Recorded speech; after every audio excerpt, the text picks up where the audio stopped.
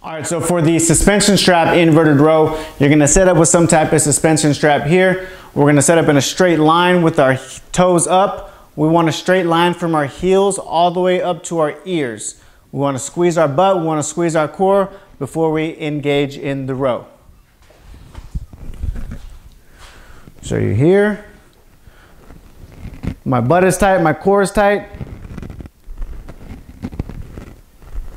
And then I'm rowing. Make sure that your butt doesn't sink here. You want to maintain that position here. If this is too difficult, all you have to do is step back. If it's too easy, all you have to do is step forward.